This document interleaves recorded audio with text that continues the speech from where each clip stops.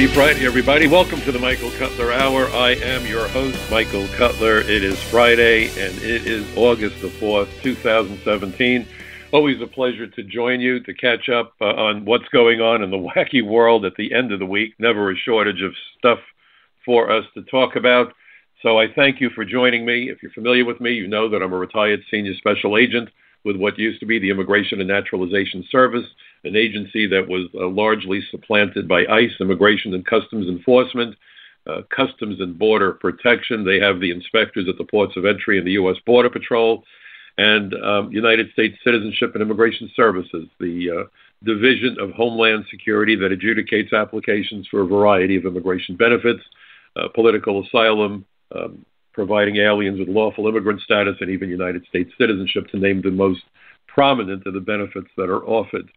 Ever since the attacks of September 11, 2001, as you know, I've been truly a man on a mission, trying to wake up our leaders, trying to wake up especially our fellow Americans about the true nature of immigration, the true nature of our borders, the true nature of the laws that were enacted by Congress to protect America and Americans from people from other countries who would pose a threat to our safety and well-being. And it's not about xenophobia. Our immigration laws have absolutely nothing to do with race, nothing to do with religion, nothing to do with ethnicity. It's about keeping out aliens who are criminals and spies and terrorists, aliens with dangerous diseases, severe mental illness, fugitives from justice, terrorists and gang members, people who would do harm to us, and ultimately people who would either go on welfare, become what's known legally as a public charge, or foreign workers who, if they worked, would displace Americans. That's what the laws are about. And to talk about enforcing the laws is not about keeping everybody from the rest of the world out of the United States, but limiting who we allow in so that we, again, observe all of those concerns that I just noted. And by the way, if you want to go to the law to see what we're talking about, Title 8, United States, if I can get the words out, it's Title 8, United States Code, Section 1182. And so that's what the law is about. And we really need, as Americans, to grow a spine. And when people accuse those of us who understand the significance of borders, who understand the significance of our immigration laws, and make the accusation that you're being anti-immigrant, you're being xenophobic, instead of being a shrinking violet, be very clear about this is not about xenophobia, and it's not about wanting to hurt anybody, but it's about protecting America and Americans. We have a serious problem with terrorism. We have a serious problem with transnational gangs. When you look at the hearings about MS-13, and by the way, I have to make the point that most often the victims of transnational criminal organizations are the citizens of, or the residents, rather, of those ethnic immigrant communities where those criminals tend to live. The Russian mob generally lives within the Russian ethnic immigrant community. The Jamaican drug posses live within the Caribbean communities. You know, this isn't about going after Latinos. It's not about going after a flavor of the month. It's about people. And let's remember something. Human nature is human nature. Skin color is superficial. We all bleed red. And every ethnicity, every race, every religion, every nationality has the good, the bad, and the ugly. Just that simple. You can point to good guys and bad guys from every country, from every race, every religion, every ethnicity. To think otherwise is to be foolish. Or worse, perhaps bigoted. And this isn't about Latino voters. It's bigotry to think that Americans who are Latinos are different from Americans who aren't Latinos. Again, that's an example of profiling, bigotry, and racism. All Americans, and I don't care what your skin color, race, or religion, or even your political orientation, if you're at least rational and reasonable, all Americans want our military to keep America safe from the enemies that want to kill us. North Korea, for example. Other countries building weaponry. They're the threat.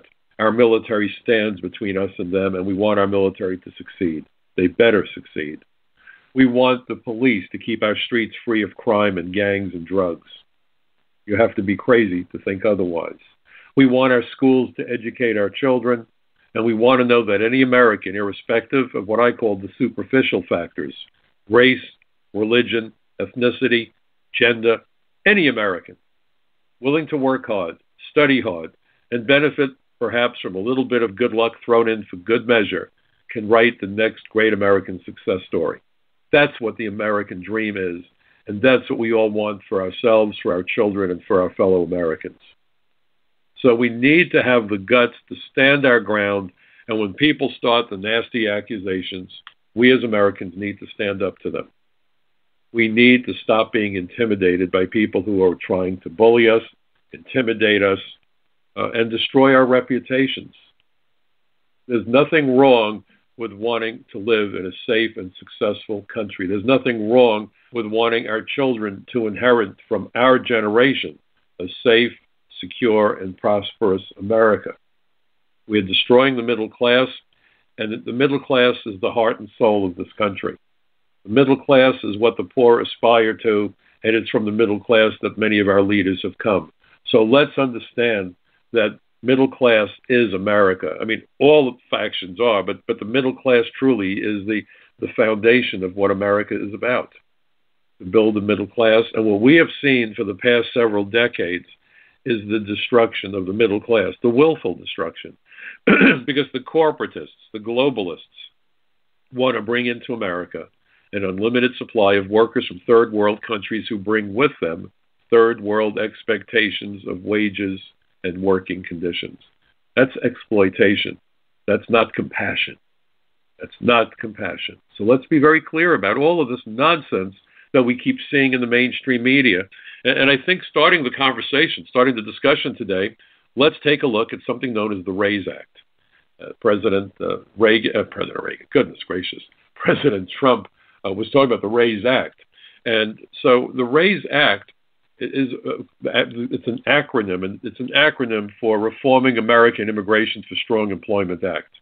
It's S354 if you want to look it up. It would cut legal immigration by roughly 50%. And it's amazing because already there are members of the Republican Party. See, people say to me, well, this guy is a conservative and this guy is a liberal, and if you know if they're liberal or if you know if they're conservative, then you know where they stand on the issues. I have to tell you, that's a bunch of nonsense. That's not what we're talking about.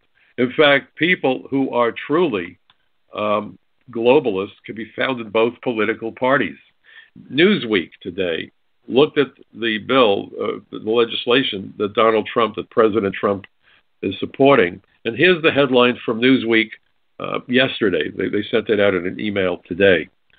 Republicans tell Trump your immigration agenda leads to more illegal immigration. That's the Newsweek headline. Now, this is crazy stuff, because if you look at what the president is talking about, and if you look at what the law wants, it's about making certain that we don't flood America with cheap foreign labor, and we stop this notion of what's known as chain migration that comes about from family reunification. So, by the way, the two senators who've proposed the legislation are Tom Cotton and David Perdue. And I think they're right on target with us. Because in addition to cutting down on the number of immigrants by roughly 50%, in addition to stopping chain migration, I'll explain why that's only rational and reasonable. I know you're not going to hear those words in most news reports, but it is rational and reasonable. And by making certain that aliens who immigrate legally to the United States to be part of America come equipped with the fluency in the English language. And already this is being described as some kind of xenophobic, racist, whatever. People of every race, religion, and ethnicity speak English around the world. English isn't some minor language. As a thought, international aviation, pilots from around the world are supposed to speak English. It's the national language of aviation. And it's not just the Brits and the Americans and the Canadians who speak English. English is the national language for Jamaica and Trinidad and St. Lucia. We can go around the world, all the countries where English is a major language. There's nothing unreasonable in saying to people, if you want to immigrate to America, you need to come to America prepared to be successful. To be successful, you need to speak the language that the majority of Americans speak. We've turned America into a Tower of Babel. That's not good for a bunch of reasons. And something for you to think about, it weakens democracy. If you want to go to college, you have to go to high school. And you have to get passing grades and better than that. The prospective college wants a transcript that shows you've got the wherewithal to be successful in college. You take a college exam, the SATs and so forth, to demonstrate your readiness to go to college. You don't go to college and say, well, you know what, I dropped out of high school in the 11th grade or the 10th grade, but I want to go to university anyway. It doesn't work that way. When I wanted to be a federal agent, I had to take the Federal Service Entrance Exam. That was the brain-crushing test we took way back when, in 1971, when I took that test. And if I remember correctly, it was a 6-hour test. And I walked out of there feeling as though my brain had been squeezed like a lemon, It was a tough test. And you had to have a college degree or they wouldn't consider you for the position of special agent because they wanted you to come equipped to do the job. That's what this should be about. The Congressional Budget Office did a study about 10 years ago wherein they said that it costs 20 to 40% more to educate children who can't speak, read, or write English effectively. 20 to 40% more. Our school districts are struggling across the United States. Think of how many dedicated teachers are out there dipping into their own wallets and purses to come up with the money to buy school supplies for their children in their classes because the districts are out of money. Think of how much money is spent on English as a second language because of all the kids in the classes who can't speak, read, or write English and live in families where English is not spoken at home. The damage this does to America and to the American educational system is inestimable. And what it also means, and this is an issue very close to my heart, my youngest son has a form of autism, Asperger's. Autism is quite prevalent, and if you look at the statistics, for whatever reason, perhaps environmental reasons, we've certainly done a good job of fouling our nest as human beings, all the pollutants and everything else going on, it would appear that autism is on the rise, that children with learning disabilities, ADHD and other learning disabilities need help. My son, who has Asperger's, just finished his third year of engineering school, and he's part of an honors program. And that happened only because he was able to get early intervention as a child when he was very young. I mean, very young, going back to before he started public school. Early intervention helps many children who suffer from these learning disabilities, but every day lost is a day that is irretrievable. You can't get into a time machine and go back and take a child who's 15 or 14 or 10 or 5 and make believe that we can undo damage done when this doesn't take place early enough. And increasingly, across the country, money for those early intervention programs are being siphoned off because of the need to put money into English as a second language training program for kids coming into the schools who can't speak, read, or write English. This is hurting American children and their families. This is diminishing opportunities for those American kids who have learning disabilities through no fault of their own. Countries are supposed to make the citizens of their country the priority, not the citizens of other countries. Parents are supposed to take care of their own children before they help take care of their neighbors' children. You don't give money to charity if you don't have the money to feed your children before they go to bed at night. Responsible parents know that lesson, that the responsibility for the parent first and foremost is to care for their own children. Rational, moral countries need to make the best interests of their own citizens their first priority. When Abe Lincoln talked about a country of the people, by the people, and for the people, wasn't he in point of fact articulating that very point? So what they're trying to do with the RAISE Act is to say, look, we're going to cut down on the number of immigrants coming into the United States from 1 million or more to about 500,000.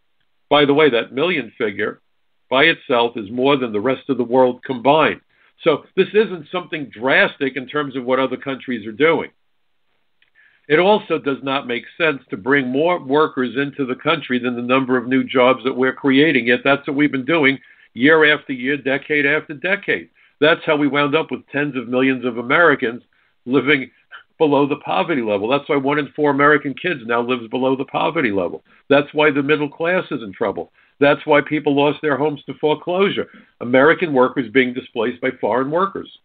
The RAISE Act is a step in the direction to change that dynamic. And consider that in the coming years, more and more jobs will be lost to automation. We're seeing it in the fast food industry, where suddenly we have robots that are able to cook and flip hamburgers. You're seeing more agricultural robots going out there picking the fruit. These arguments about how we need manual labor makes no sense. In fact, there's very real discussions now about driverless cars and driverless trucks. So people that drive trucks for a living and buses for a living, their jobs are now being called into question. Increasingly, we will need fewer low-skilled or semi-skilled workers.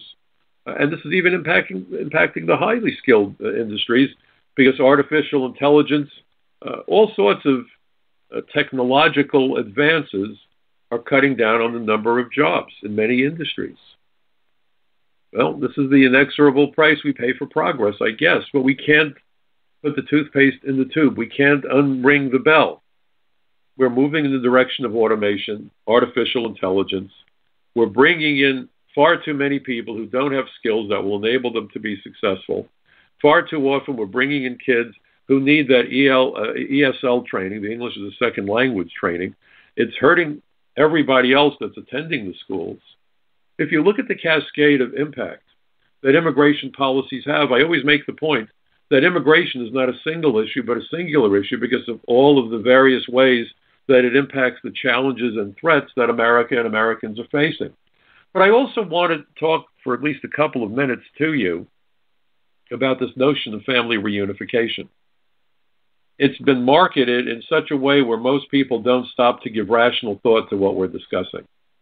So let's start out by making this point. And I'm forced to think about it when you look at that judge in Hawaii who said that, we can't split up grandparents from grandchildren and aunts and cousins and uncles and brothers-in-law and sisters and crazy stuff. They're all part of the same family.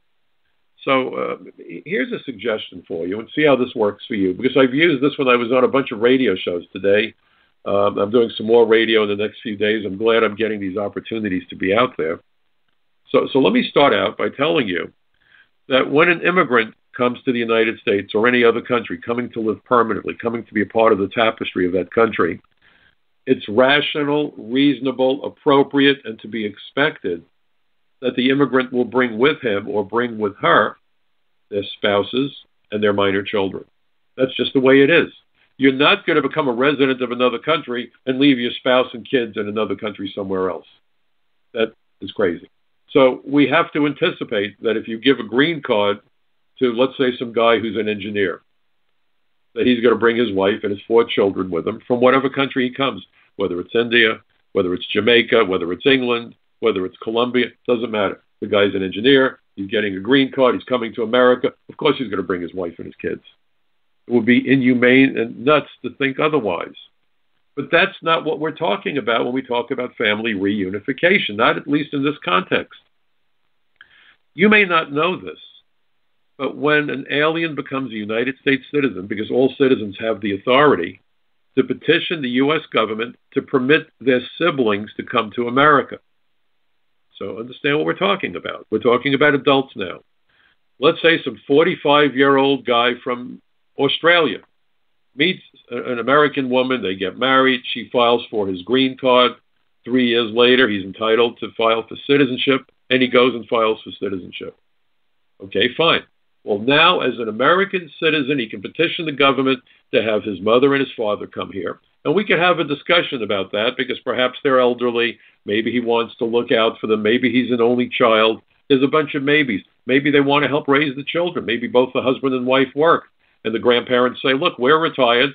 We'd love to help with the kids. I might even be willing to see that happening. But when you start to talk about people bringing their brothers and sisters and their adults, well, going back to this idea about nuclear families, they're going to bring their nuclear families here. So suddenly, that newly minted American brings his 6 brothers and 2 sisters to the United States. They bring their spouses and their children. Well, guess what suddenly happens? One new immigrant could wind up bringing in 70 or 75 or God knows how many more people, because many countries have families where it's not unusual to have 6, 7, 8 children. That today is considered business as usual. you can bring in all of your brothers and all of your sisters and all of their spouses and all of their minor children. And my question is why? My question is why? Some time ago, I was invited to a debate with some people from the ACLU, and the guy I debated played fast and loose with the facts. It was ugly. And this was up in Chappaqua, very well-to-do community. I heard kids talking about their father's jet planes, and this is Clinton territory. You know, all those billionaires that the Clintons hobnob with, but they complained about the millionaires and billionaires. Of course, they now live in Chappaqua. And the groundskeeper came to me and told me that he'd been a descendant of Thomas Jefferson. And he said, you know, during this debate, the ACLU talked about how many years it takes for people to get their extended family to the United States, their brothers and sisters and so forth. And I said, do you really think that an alien who gets citizenship should be able to bring his brothers and sisters here? He said, sure, why not? I said, okay, do you have a brother or a sister or multiple? He said, no, I have a brother, and my brother lives, I think he said in Nevada, wherever the brother lived. I said, okay. When was the last time you were physically with your brother and you had dinner together? He said, my gosh, it has to be 10 or 15 years ago, but we're very close. We're on the phone twice a week. We email each other all the time. We're always sending each other photographs of our families and what we're doing. I said, that's fine. But you haven't been with him in a decade. Imagine if you weren't an American and he wasn't an American, but let's say you came as an immigrant, you got your citizenship, and let's say it's not just your brother. And I said, I presume your brother is married and has children. He said he does. I said, okay. Imagine you were from Australia, or you were from New Zealand, or you were from Japan. I don't know, pick a country. And you happen to have 5 or 6 brothers and sisters, and maybe you haven't seen them in years, but because you got your citizenship, they now hit the jackpot. They can all come to America, and they can bring with them their wives and kids. Does that make sense to you? And it's funny, because this guy who just moments earlier thought this was a grand idea said, well, wait a minute, you know, that might not make sense. I said, no, it doesn't.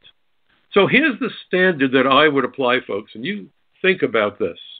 I believe that the real test as to whether or not an alien who becomes a citizen should be able to bring his extended family here, one question needs to be answered. Could those other people reasonably be put on that person's health insurance plan?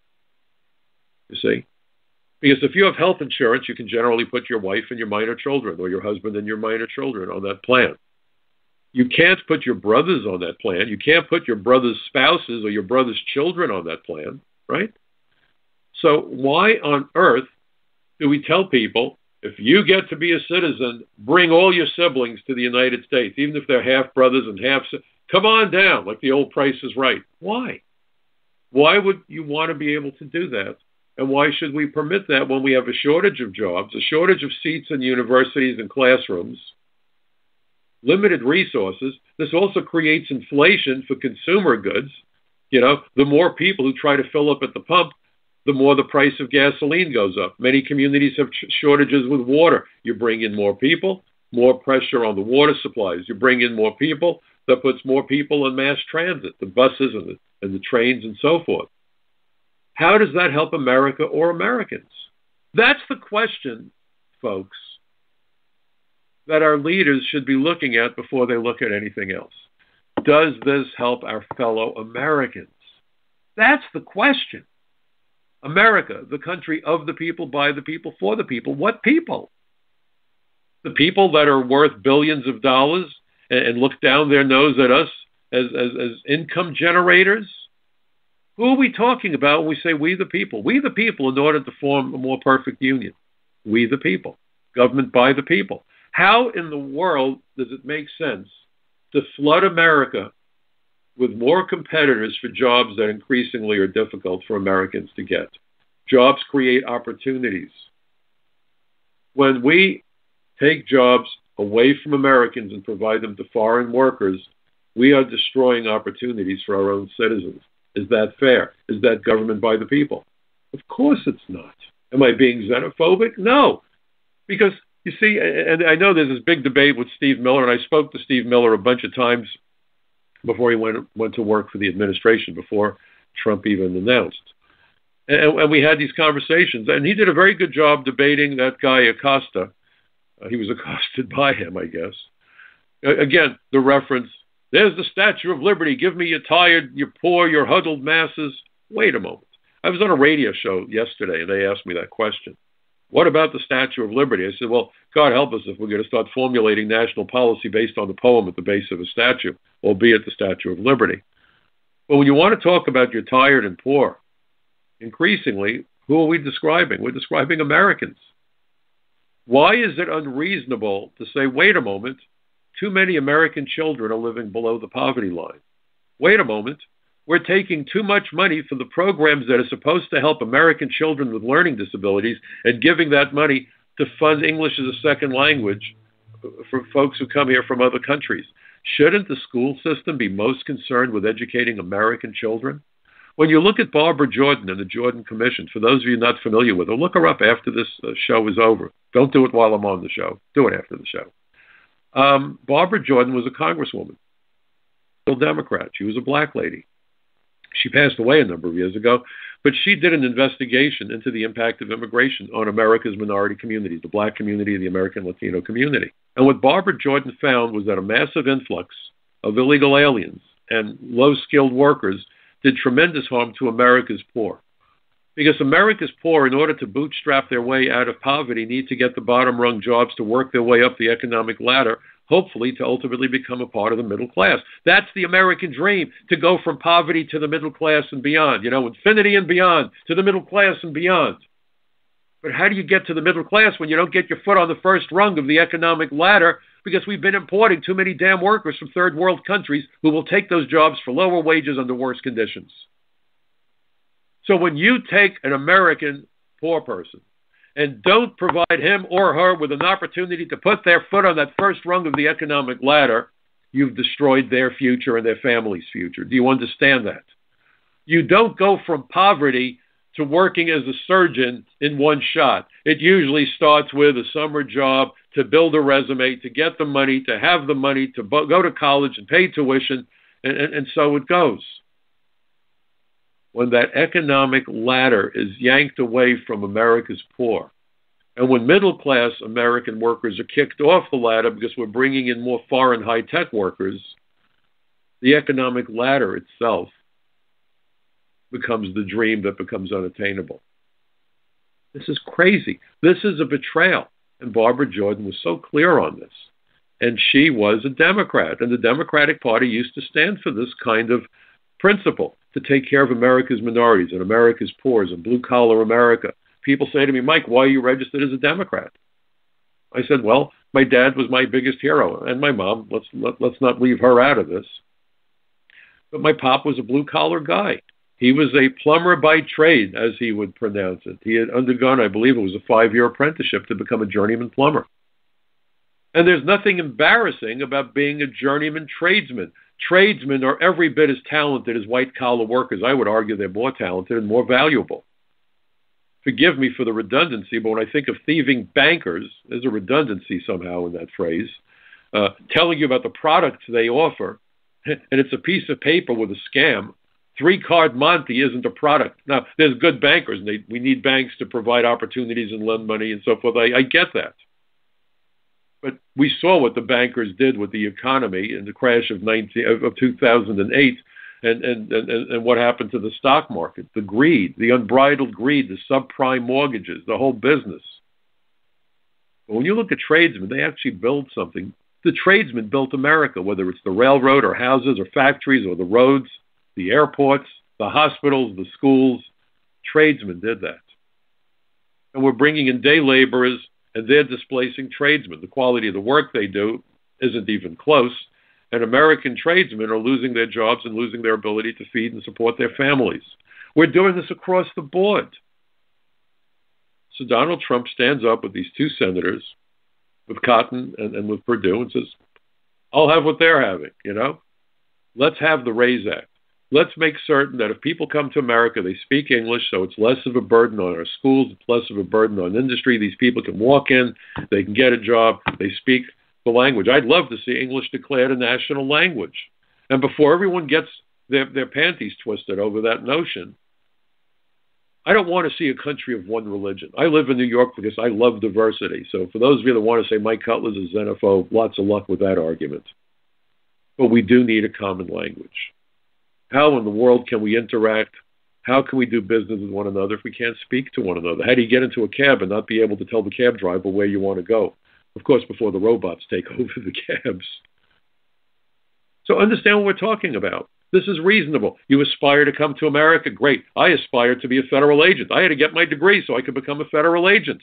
What's wrong with telling people from around the world, if you aspire to become an American, then you need to go to school, you need to get a valuable skill, and darn it, you need to come to America armed with a working knowledge of the English language so that you're ready to rock and roll as soon as you get here.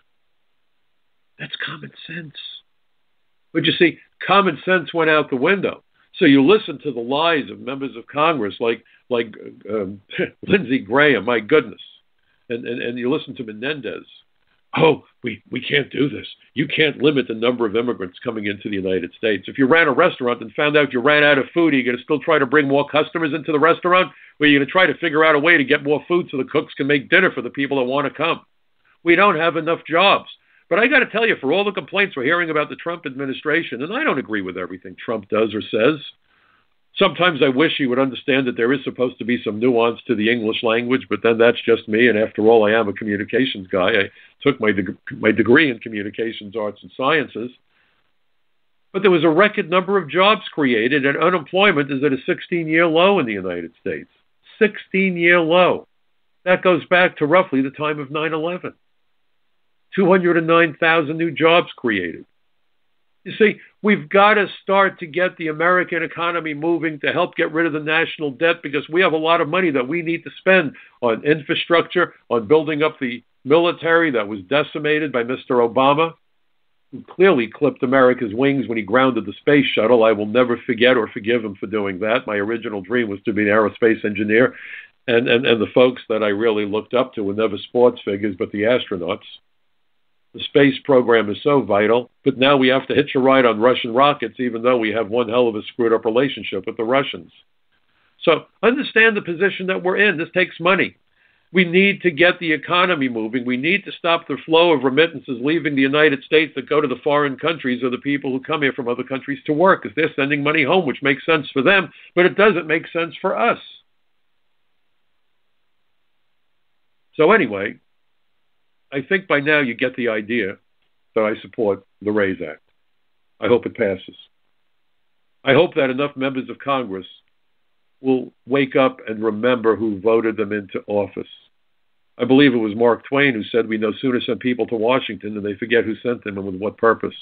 I hope that members of Congress remember who sent them and with what purpose. You know, I write for a bunch of websites, and I'm very proud of my relationship with those websites. For years, I've been writing for capsweb.org, Californians for Population Stabilization. I've been a columnist for Front Page Magazine for a number of years now. That's sponsored, of course, by the terrific David Horowitz Freedom Center. I write for The Social Contract. I've been doing some blogging for Newsmax. And Newsmax really pleases me because they give me quite a few opportunities to be on their terrific television programs. And with the magic of Skype, I don't even have to get in a limousine to go into the city to be in the studio. I can do it from home. Technology is a wonderful thing. And I was on this past week with Bill Tucker, and I know Bill Tucker because he used to be one of Lou Dobbs' correspondents back when Lou was over at CNN and I was a regular on Lou's show. I was probably on his program an average of at least once a month, and very often Lou's producers or his reporters would call me up for advice about stories they were doing even when I wasn't on the air. And they were also using lots of my articles on air, the background material, that sort of thing. So Bill's an old friend.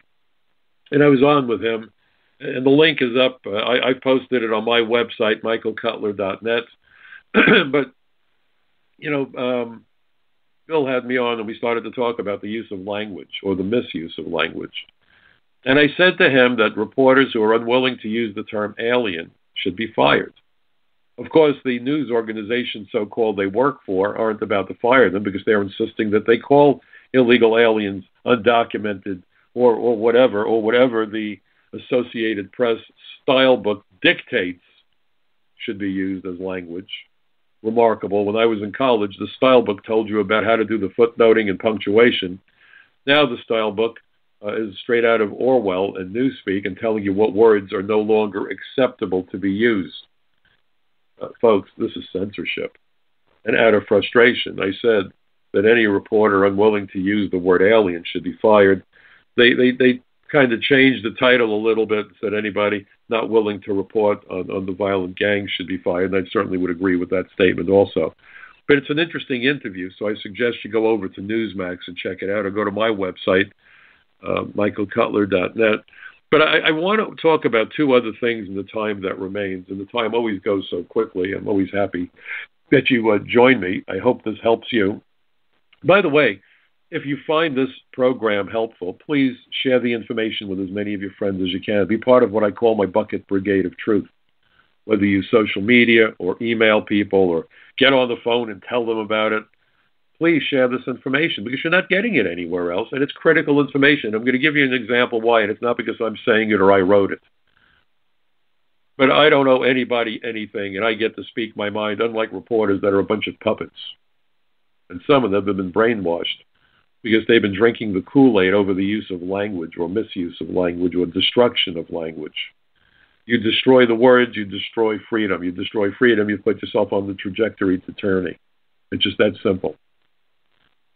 My article for capsweb.org, I think you'll like the title. Supreme Court orders shields down, eviscerating presidential authority to prevent the entry of terrorists. We have been hearing from day one that President Trump issued an executive order travel bans for citizens of Muslim-majority countries. Travel ban. That's all you hear, travel ban. The president isn't banning anybody from traveling. What he's doing is suspending the privilege of entry for aliens from countries who cannot be vetted temporarily. But they call it the travel ban. Now, they did not come up with a fake name to describe Obama's executive orders. DACA. Everybody now knows what DACA is. Pretty amazing. DACA. It's not a real word. It's an acronym. Deferred Action Childhood Arrival. Everyone knows about it because it was reported on. And they talked about how this paralleled the Dreamers. By the way, it's interesting. The A in Dreamers is alien, as an alien minor. For all this screaming and yelling and brouhaha, oh my God, you can't say alien. The world will stop. Lightning bolts will strike you dead. The American dream was so important to these immigration anarchists that the term alien became palatable as long as that A could be used to spell the word dreamer. The hypocrisy is mind-numbing. Dreamer is acceptable, alien is acceptable, because we are alluding to the American dream. Of course, Americans need no longer reply. But here's my question for you. Why is it that the news media refuses to use the official title of President Trump's executive order? That's a simple question. It's not called a travel ban. Why do they keep calling it a travel ban when that's not the official name? Now, here's what I think, but I'm just a cynic. I think they are adamant about not using the official term because then all the screaming and yelling and controversy would evaporate in a New York minute. I'm serious. So before I tell you, if you read the article, no cheating, don't tell anybody. But before I read to you the name, the actual name that's on President Trump's executive order on immigration, have you ever seen it? Have you ever heard it? Do you even know what it is? It's not travel ban. Okay? So here it is. And when I read it to you, I think you're going to know why they don't want to use the real title. And I promise you there's no curse words. I promise you it's clean language. This now is the name of the executive order that has gone to the Supreme Court and back, and the Supreme Court has decided against the President of the United States, has decided against national security, forgetting that the President is Commander-in-Chief of the Armed Forces and that national security is his primary mission. Here's the title. Protecting the Nation from Foreign Terrorist Entry into the United States. It just rolls off the tongue. It just rolls off the tongue. Let me read it again. I love the title of the executive order. I think it's a fabulous title. But you're not going to see it in the New York Times. You're not going to see it on MSNBC or CNN or any of the other networks because it provides clarity. And if I said to you that this is the title and where's the controversy, you'd probably scratch your head and say, gee whiz, it sounds like something as president he should be doing. We've seen enough people killed in Europe. We've seen people in the United States, San Bernardino, the Boston Marathon, 9/11, the other attacks. Of course you want to keep terrorists out of the United States. Who in their right mind wouldn't? Well, that's a big presumption. Who in their right mind indeed?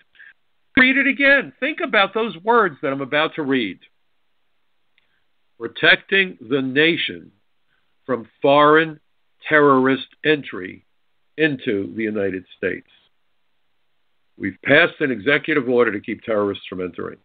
If the president was trying to keep Muslims out of the United States, he is inept and incompetent. Indonesia is not on the list. Indonesia is the most populous Muslim majority country on the planet. Not on the list. In fact, Indonesia has so many people that are Muslim that the number of people in Indonesia almost is equal to the number of Muslims in those 6 Muslim majority countries. Not on the list. Pakistan, not on the list. Saudi Arabia, not on the list. United Arab Emirates, not on the list. Not on the list. Is this a Muslim ban? No. How many times have you picked up a newspaper or turned on the TV? Trump's Muslim ban. Trump's Muslim ban. That's all you're hearing. So I go back to the title. Protecting the nation from foreign terrorists into the United States. Do you understand how Orwellian this is? Please do this. Go to capsweb.org. Look at my article. If you find it interesting, if it makes sense to you, if you think it provides vital information, email it to as many people as you can and tell them to do the same. That's my bucket brigade of truth. Post it on social media and make the suggestion in your posting that people do the same thing. Let's let this thing go geometrically. capsweb.org. Anyway, I make the point that the Supreme Court and these judges keep talking about have to have a bona fide relationship with people and citizens, people, entities in the United States. Terrorists have families. The Tsarnaev brothers attacked the marathon. One brother convinced the other brother to do it. The Supreme Court said you can't keep fiancés out of the United States. Wasn't it a fiancé who fired up her fiancé to carry out that deadly attack in San Bernardino? What in the world does familiar relationships have to do with this? So I ask the question rhetorically, does it mean that terrorists who have relationships in the United States are welcome to enter the United States? Because what the Supreme Court and what the lower courts have neglected to address was the purpose of that executive order in the first place. So I hope my article, my commentary for capsweb.org fires you up. If it does, boy, I'm having a problem articulating words. If it does fire you up, pass it along. Let other people get to see it and give thought to what we're actually dealing with here, folks, because this is really critical. The Supreme Court has stripped the president of an important authority. By the way, imagine if the president gets a briefing and they tell him, we know there are terrorists coming here. They're traveling on possibly phony passports. We don't know, but we know of 4 countries, 5 countries, 6, whatever. And then they give the president the names of the countries. They say, we don't have the names of the people. We know they're coming intent to carry out an attack. And the president says, well, tell Customs and Border Protection to not let aliens from those countries into the United States. Up until this decision, he had that authority. Jimmy Carter exercised that authority with Iran after our embassy was overrun. Obama exercised that authority. That authority has been stripped from the president's tool chest. He can't do that anymore. At some point, these boneheaded decisions by these imperious judges are going to get Americans killed. And they will not be held accountable, even as we bury innocent victims. The 9/11 Commission, to which I provided testimony, made it clear that if the immigration system had worked properly, those terrorists couldn't have gotten in, they couldn't have embedded themselves, and consequently, they couldn't have carried out the attacks. The key vulnerability that was exploited not only by the 9/11 hijackers, but many other terrorists, have vulnerabilities within the immigration system. But the problem is that the United States Chamber of Commerce and a host of other organizations are more fixated with head counts on airplanes than body counts in the morgue. Now we move along.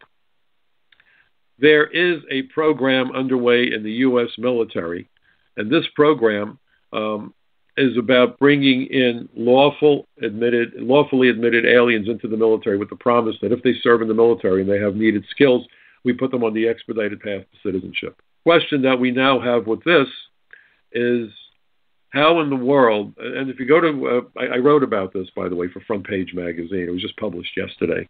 And the title of my article for frontpagemag.com is U.S. Military Infiltrated by Alien Recruits. The subtitle, Pentagon Investigators Discover Fatal Flaws in the Vetting Process. Now, the Pentagon investigators, at least publicly, are not willing to disclose any information about the specifics. We don't know how many of these aliens who went through military training went missing, but a bunch of them did. We don't know what countries they're from. But as you read the report, you can tell that they're using the word infiltration.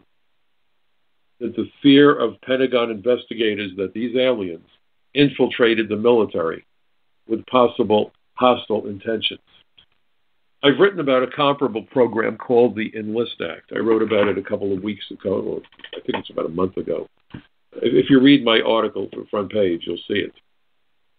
The Enlist Act, H.R. 60, is pending legislation. Over 200 members of the House of Representatives have co-sponsored it, Republicans and Democrats alike, and some of the Republicans and Democrats have significant military service behind them.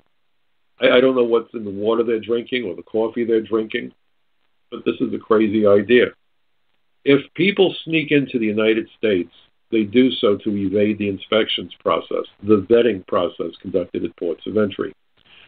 The open borders immigration anarchists say that aliens who run the border enter the United States undocumented. There's no such word as undocumented. It is Orwellian. It is newspeak. They entered without inspection. Let me make this point very clear for you. When I was an immigration agent, if I arrested somebody and if I was sitting at my desk banging away on the typewriter, preparing the paperwork because I had arrested somebody, if my boss walked by and said, Mike, what's going on? If I said to my boss, I arrested a Colombian Iwi, I arrested an Uruguayan Iwi, or a Mexican Iwi, or a Canadian Iwi, or, by the way, it doesn't even have to be someone from Latin America or the Northern Hemisphere. We arrested people who ran the borders who came from Europe or Asia. But I'm just using those as examples. If I said, well, I've got this Uruguayan, and he's an Iwi, my boss would immediately know all that he needed to know. Because EWI, Iwi, was an acronym for entered without inspection, evaded the inspections process. So they didn't enter undocumented. They entered without inspection. They snuck in. They trespassed. To then take that person and put them in the military is an act of insanity. Because you're dealing with thousands of people. Vetting these people is very often next to impossible. We don't know who they are, when they arrive, why they're here. But they're here illegally, and they basically would parallel the Dreamers. The approval rate for the Dreamers is in excess of 90 or 95%. We're talking in that case about I think it's 800,000 people that I'm aware of. Those numbers may have changed. But I did see a report where at least 800,000 aliens who entered without inspection claimed to have entered before they turned 16. See, everyone says, these are kids who entered. No, these are kids who claim they entered. Because you could be as old as 31 years of age and go into an immigration office and say, hi, I'm here. Give me the paperwork, or they don't even have to go in. Most of them are just doing it online. So there's no face-to-face. There's no nothing. There's no nothing. And we've been giving them, under this program that Mr. Obama did, the DACA program, we're giving them temporary lawful status. The word is temporary. Everyone's screaming, oh my God, Trump is going to kick them out. These are poor children. You don't know who they are. And by the way, if you look at how many gang members have entered the United States, either through the surges or whatever, entering without inspection, entering claiming to be people they aren't. This is how MS-13 metastasized since 2013 and became the biggest threat that law enforcement is probably facing in nearly all of the states across the United States of America today. So I wrote an article about the Enlist Act and the threat that we face from giving lawful status and military training to aliens who ran the border. We don't know if they're gang members. We don't know if they're engaged in terrorism. We've seen insider attacks in Afghanistan where people in Afghanistan joined the military specifically with the intention of waiting for that opportune moment after they're given firearms training, of killing as many soldiers as they can. They've done it at police academies throughout the Middle East. Are we not learning the lessons? Are we not paying attention to what went wrong? I believe it was Albert Einstein who said that insanity was doing the same thing the same way repeatedly and expecting a different outcome. So the Enlist Act is making its way through Congress. It was defeated in 2014. They're at it again. They should call it the Freddy Krueger Act. We can't seem to kill these bad deals. I understand that John McCain wants to hook up with his blood brother, Chuck Schumer, to go over and create comprehensive immigration reform. Yet again, if at first you don't succeed, keep trying. It's almost like date rape. How many times do the American people have to say no before you get it? Just like how many times does a woman have to say no before you get it? The American people keep saying no, and they keep saying, well, we're going to do it anyway. So now they want to do it with the Enlist Act and put illegal aliens into the military. God help us. You know, it's interesting because it's a felony. It's a felony for an illegal alien to be found in possession of ammunition or a firearm. I made many arrests like that. Many arrests.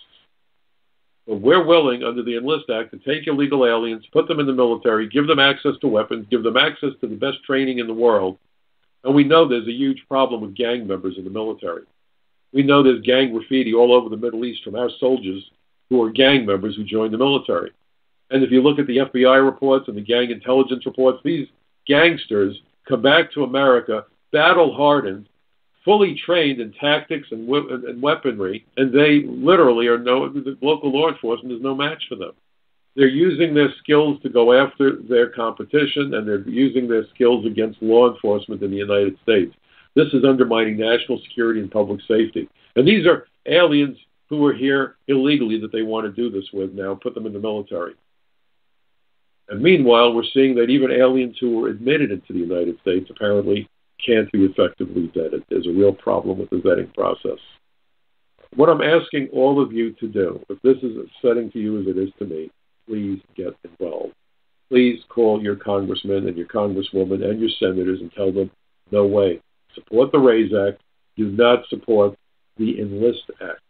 And while you're at it, call up members of Congress that don't represent you in your district, but nevertheless are making decisions that impact Americans in all 50 states. So if you call up a member of Congress and they say, well, wait a minute, are you a constituent? My answer has always been, in a way. I'm a New Yorker. You're from, wherever, pick a state. But these decisions impact the entire United States of America. So, yeah, I'm a constituent because I'm a citizen. You need to stand up, not just for me and for you, but for our children, for our grandchildren.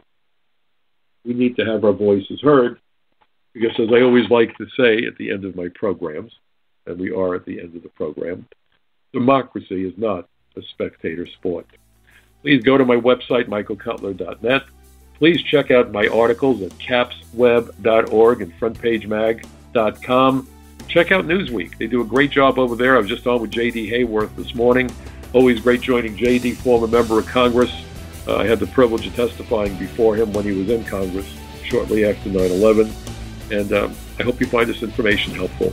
And again, please share it with as many folks as you can. And I look forward to seeing you again next week, right here, same time, on the Michael Cutler Hour. Good night, everybody. Have a wonderful weekend. Be well.